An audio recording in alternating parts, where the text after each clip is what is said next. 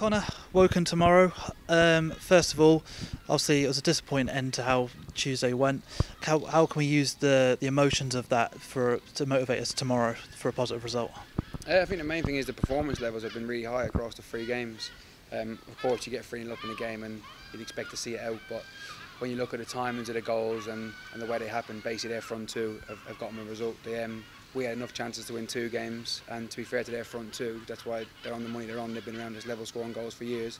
They got 3 chances between them and took all 3. So listen, when we watch it back, they didn't create much else. We were fairly comfortable. We created, as I said, enough chances to win 3 games. So of course the result's disappointing, but when you watch it for what it is, to be fair to their strikers, they were clinical with the chances they got. Like I say, it was more the manner of the draw, which is why there's maybe a little bit of negativity around it. But overall, 3 games in, second in the league, 7 points, and like you say, the performances have been phenomenal so far. How important is it to keep that going? Yeah, of course. Listen, you're talking about negativity. There's no negativity around our camp, not within the change room. Certainly not in our group. No, the lads are positive. It's 7 points from 9. I think everyone around the club would have bit everyone's hand off for that at the start of the season. So we're in a really good place. As I said, the performance there has been brilliant, and we think there's a lot more to come within the group. Although we're playing well, I think there's a lot more to come from this group as well. So it's always positive. And as I said, 7 from 9 with the 3 games we've had to start with is a great return. It's been a team-wise, obviously tough start to the season, but good points.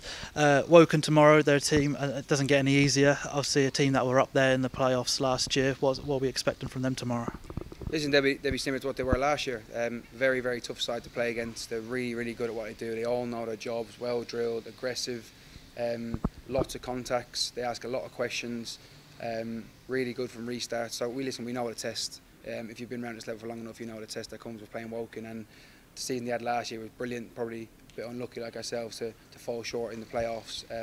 But over the course of last season, they were excellent, and we expect them fully to be up there again this year. So it'll be a very, very tough game, and one that we're relishing and looking forward to getting into. Yeah. Obviously, Anthony Hartigan joined the club on Tuesday. He sort of was thrown straight in the match day squad. How has he been in training this week? Now he's got a few sessions under his belt. Yeah, really good. I thought he'd done well when he came on Tuesday night. To be fair, he's really clean in possession. He looks to play forward. He's got great pictures when he has got the ball. So he's a real great addition to the group, and it just makes the squad stronger. We're obviously it was known that we were looking for someone in that position just to bolster the squad and then have more competition for places, which is always a positive thing, especially when you think of last year, the amount of games we had toward the back end of the season. It's nice to have a squad now where we can maybe rotate a little bit more. But he's been brilliant in training. He looks really clean, and seems to be a really good signing for us.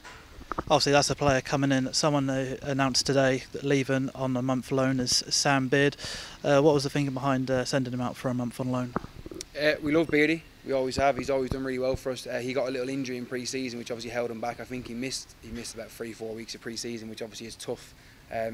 Obviously, the lads that get through all of pre-season, they stands them in good stead. Obviously, as I said, Beardy missed a few weeks, so this will do him the world of good to go out and get games. I believe he's got 6-7 games within that month period, so it'll be brilliant for him to go and get a lot of minutes. And then obviously, when he comes back in a month's time, can he break into our group then?